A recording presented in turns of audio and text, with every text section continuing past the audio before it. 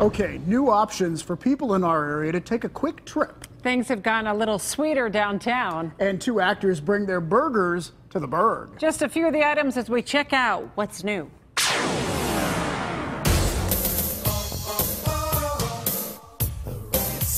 Remember Donnie Wahlberg from New Kids on the Block?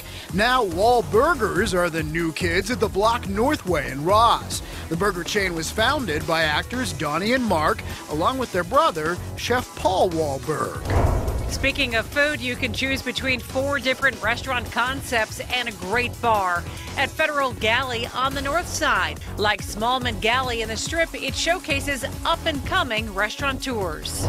Millie's Homemade Ice Cream in Shadyside has opened a station downtown, close to Market Square. The place is named after the owner's grandmother, Millie.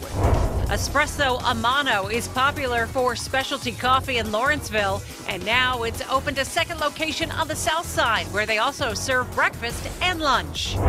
A new place to live in Lawrenceville. Arsenal 201 has 240 of some with views of downtown. It's built on the site of a Civil War arsenal. In fact, construction was delayed when a slew of cannonballs were found and had to be removed.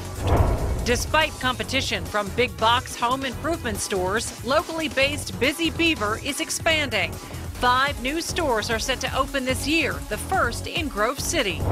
Pittsburgh International has landed more nonstop flights. Alaska Airlines will fly direct to Seattle starting this fall, which could help Pittsburgh's chances of landing Amazon's second headquarters. Air Canada will fly nonstop to Montreal, and OneJet is adding nonstops to Kansas City and Memphis.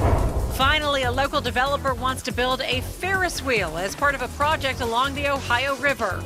Ferris wheel inventor George Ferris actually lived on the north side.